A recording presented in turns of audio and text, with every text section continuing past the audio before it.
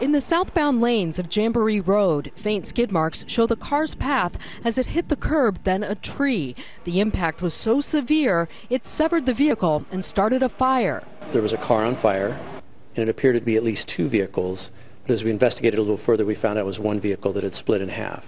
The wreckage landed in the northbound lanes. Newport Beach firefighters say 3 people ejected from the car and 1 person partially ejected died at the scene.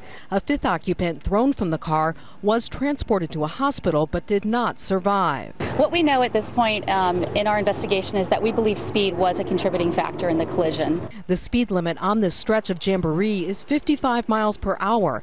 Investigators have not yet determined how fast the Infiniti was going or what caused the driver to swerve off the road. This was a horrific accident and one that certainly is one of the worst we've had in recent memory in Newport Beach. It's a very sad event that has occurred.